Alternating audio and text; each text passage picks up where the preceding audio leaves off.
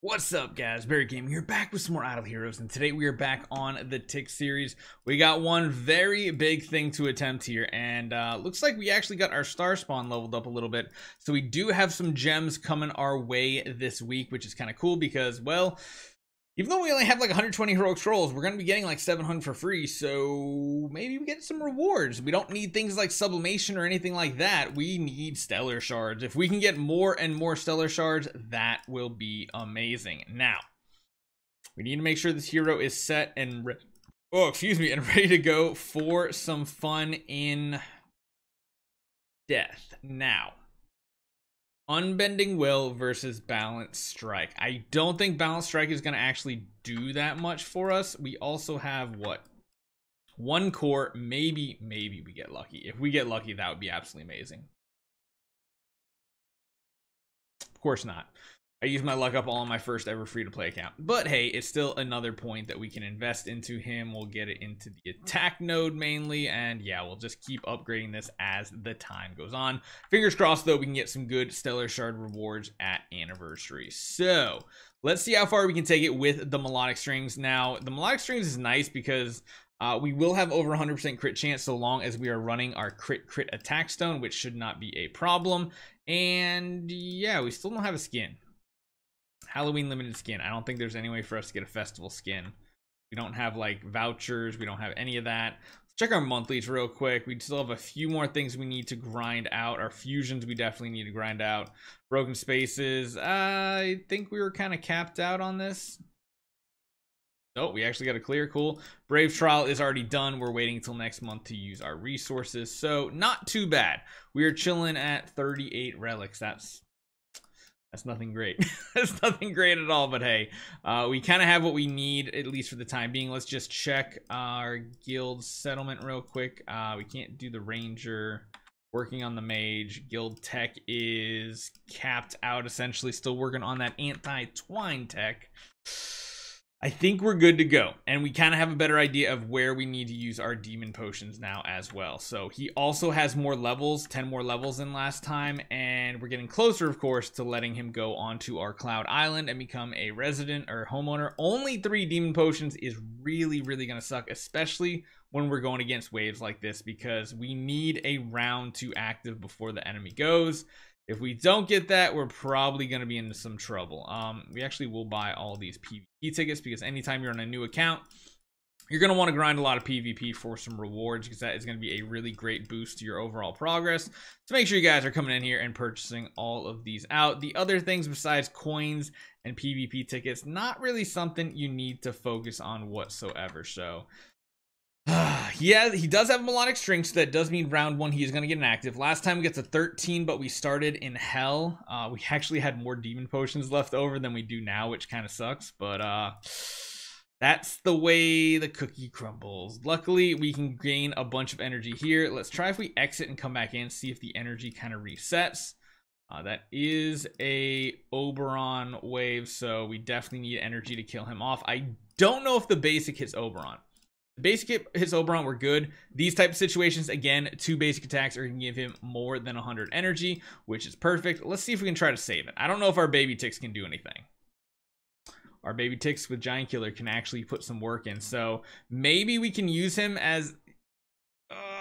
okay, we can kind of use an E3 ticks, like, and then we can save the energy. And that's kind of the whole point, is to save energy for Penny, Ticks, and Oberon. Or no, Penny, Amun-Ra, and Oberon waves. That's what we really need to save it for. And we got to hope to get some energy off of these, but we're going to one-tap a lot of these waves now. So that's perfect, getting 2 single target battles in a row, because that means we can farm the energy up. And then I kind of want to see if this Ticks can do it. I kind of feel like he might be able to with a round 2 active. E3 Ticks Giant Killer just crushing it. We will send our normal Ticks in because, yeah, I mean, Asmodeels can be dangerous here. This should be a one-shot. Yep. So let's hopefully get another solo wave. Might as well reset our energy, right? No point keeping that energy. It might be easier finding a duo wave in order to grind it up. So we're already past. Of course, a solo wave again. Please give me another solo. Give me like an Aspen. Solo Aspen. Double Shia. I don't like that. But we'll clear it out. One of these days, we'll get our energy back and we'll be able to save it. Oh, man. This is a tricky one. Okay, so here's what we're going to do. I'm actually going to use our regular ticks here, our E3 one, as a sacrificial pawn. I want to see where his attack goes on this wave. It does go for the Amun-Ra. Okay, that's really good.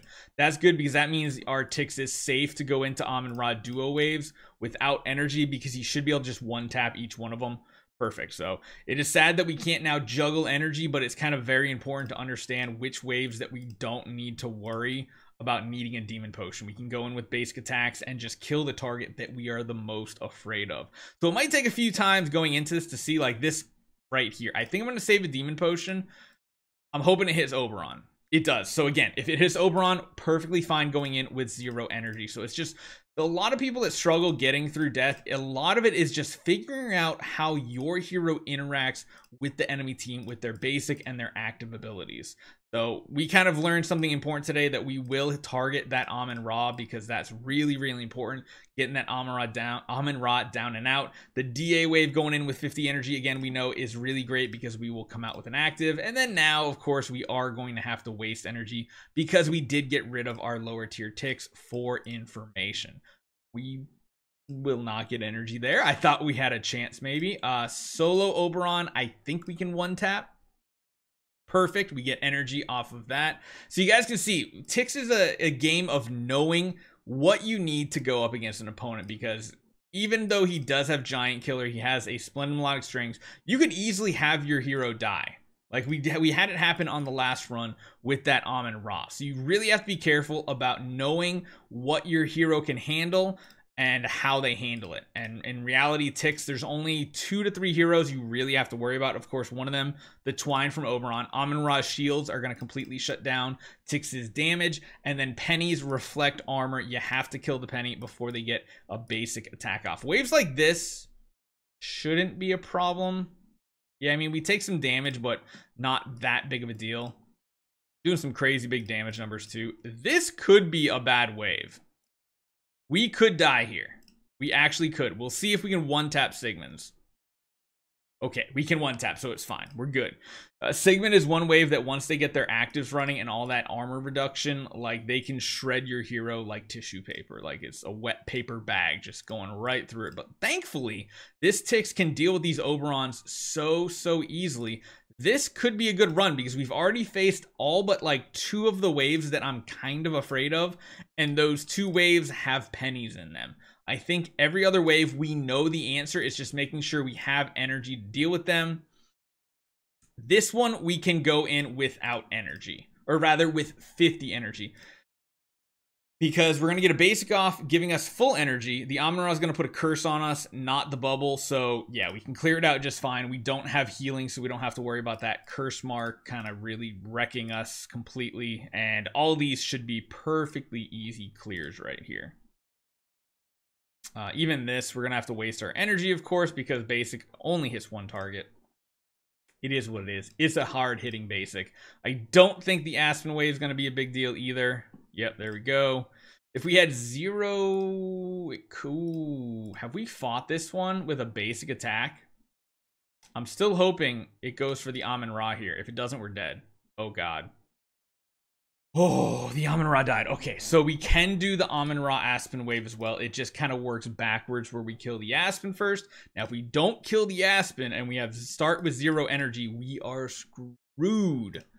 But this is going pretty smooth instead of screwed. Again, right here. See, we have enough energy already sitting here that we'll get an active in round 2. My goodness, we do almost die. And that would be a death through Unbending Will because Asmodel has mark damage. And mark damage can kill you through Unbending Will. So, oh no, the Gru's not getting one tap now. That sucks because we usually farm energy off that wave. Instead, now we have to go around hoping something like that happens. Where we get 2 solo waves at a time, which is pretty sweet.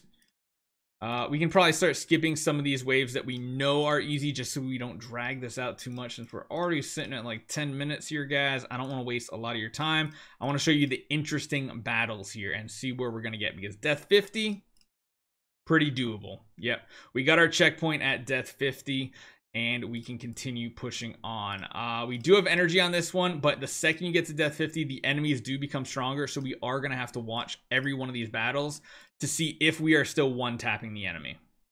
We are, at least for Shia, but Shia is usually one of the weakest, lowest HP targets for single waves. We're going to have to just now learn what he can do in this. Ooh. So chances are we're only going to get, like, we're not going to get crit by all of them, and we might not have an active in round 2. So this is where I'm tempted to just use a demon potion and clear out the wave. I kind of forgot about the quad Valkyrie waves. They're really dangerous, but we are one-tapping all these solo waves. Oh no, we could totally die. Oh my god, the Asmodel is actually the wild card here. He becomes very sketchy for us.